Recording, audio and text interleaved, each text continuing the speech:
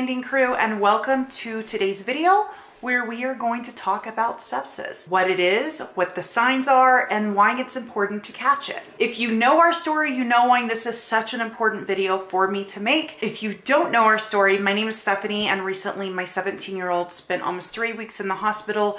2 of those 3 weeks were spent in the ICU. He was put on a ventilator because he went into septic shock. My son's story is very complex, so we're just gonna stick to just the sepsis in this video, but if you're wanting to watch more about his story, I'll link it in one of the corners. A little backstory is he got his wisdom teeth removed on October 21st.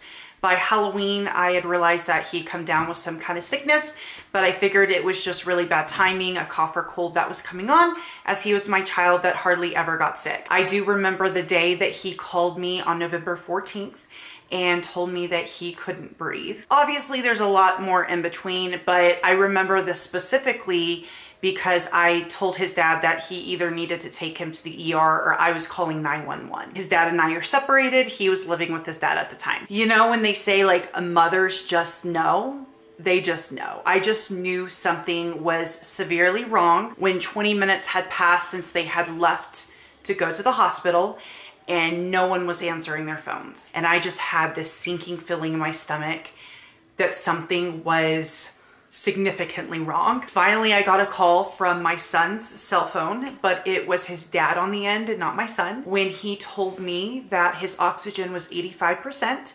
And they had told him that Lonnie Jr. was septic. I feel like we all have an idea that being septic is bad. Like, it's a bad thing. It's nothing good. You don't hear good things about it on TVs and movies, but a lot of us don't know what it means, what it is, and what the signs actually are. At least I certainly didn't. So, what is sepsis? Sepsis is where an infection starts off and then it eventually releases toxins into your blood that causes inflammation in your entire body.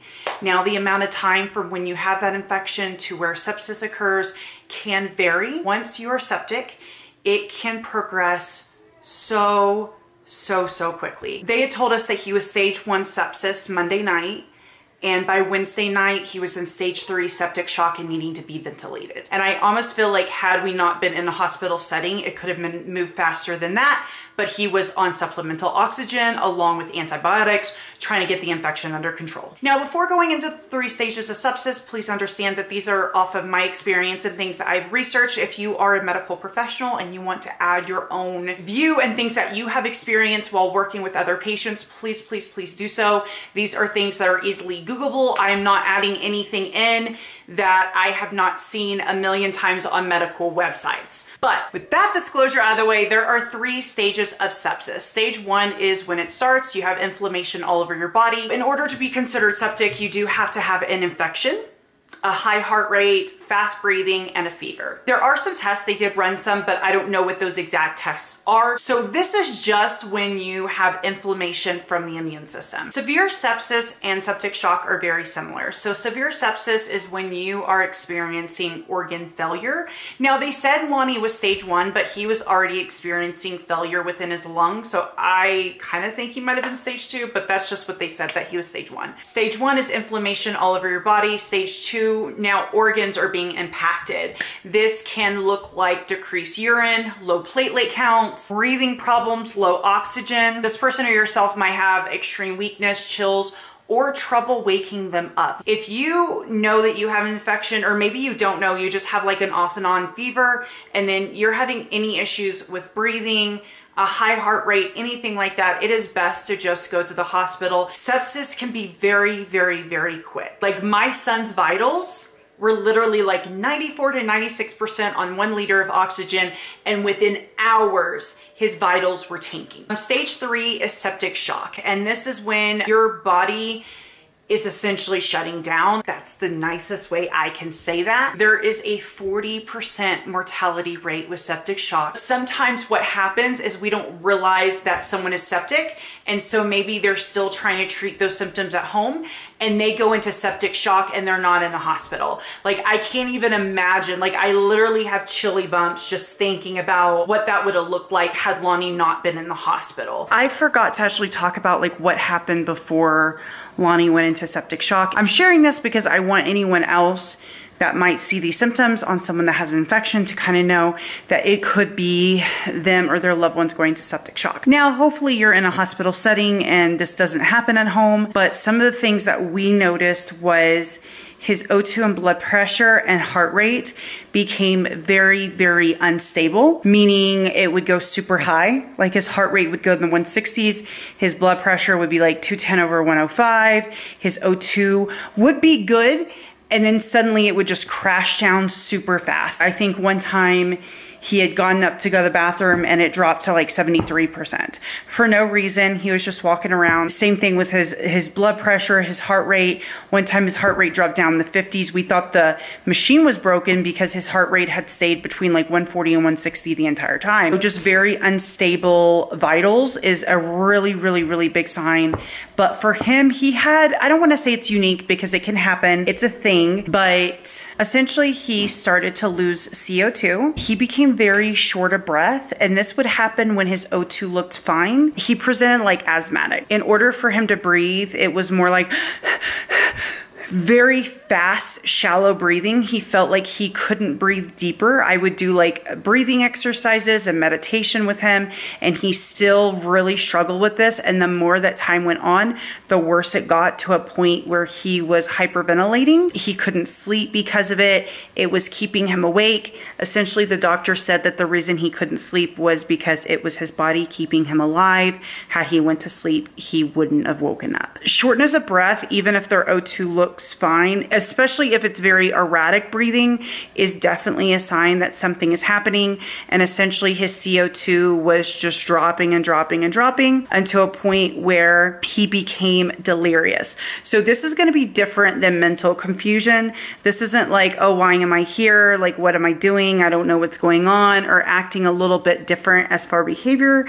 But this was where he was literally just not mentally there, is the best way to say it. He was trying to pull the cords out. He said that now he looks back and it was because he just wanted to run and go home and go to sleep because he had been sleeping for a while. There was a thinking behind it, but it's not going to come across as anything rational, not like typical behavior for that person, and almost like they're mentally not computing and there with you. Not everyone that's septic or goes into septic shock needs to be put on the ventilator, but it can be something that needs to happen, and it was life-saving for my son. All right, back to Stephanie in the past. The biggest difference between level 2 and level 3 is with level 3, your blood pressure is going to start dropping, and it's going to drop rapidly, which can cause a lot of problems. When Lonnie had to be ventilated, they had him on a lot of blood pressure meds to keep his blood pressure stable for 24 hours before they were trying to extubate him. And in our case, the problem was that we didn't actually know he had an infection. I feel like if someone knows that they have pneumonia or a UTI, and then suddenly they're having trouble breathing and their fever won't go down, like it's going to be kind of common sense. Okay, we've got to go to the doctors or the hospital. But the issue is when you don't know that you have an infection and you have these. So high heart rate, fever, low oxygen, and low oxygen can sometimes feel like you can't take a deep breath or you feel like you can't exhale. So in my son's case, he said that he could take a deep breath, but he said he felt like he couldn't push the air out. And this can also show as someone who has mental confusion. I personally believe that Lonnie Jr. was probably septic for quite a few days before he started to become short of breath, just from things that he had told me that he told his dad, that I was just like, oh, that's bad. One of them is definitely just being confused. Somehow made it to the kitchen, and his dad had asked him what he was doing in there, and he was like, what am I doing in here? Why am I in here? Like very confused and just very out of it. Follow your gut, because you have to understand, like when someone gets septic, they're very sick. They may not be like, oh yeah, I'm feeling these symptoms, I'm septic, let me go to the doctors. So fever, high heart rate, low oxygen, trouble breathing at all, and any known infection, or maybe they just have seemed sick for a while. Lonnie Jr. did have an off and on fever for like a week before he went to the hospital, apparently. So he would get a fever and break a fever, get a fever, break a fever, and he wouldn't take Tylenol. So his fever was breaking on his own, which was basically his body trying to fight back, but it just couldn't. Now, I don't know if that had to do with sepsis or if that was from his disease that he has, but regardless, I wanted to mention that it's just gonna be like just not your average things. I think constantly, what if he would have got help sooner? Because his oxygen on the Friday before he went in was 92% at the doctor's.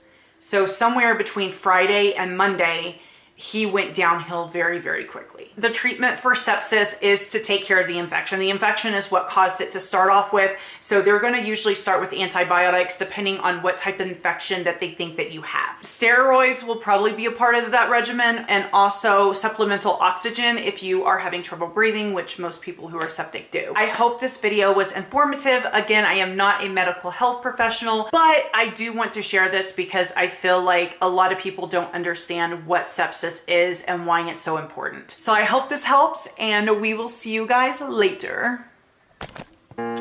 We wish you a Merry Christmas. We wish you a Merry Christmas. We wish you a Merry Christmas and a Happy New Year. Good tidings.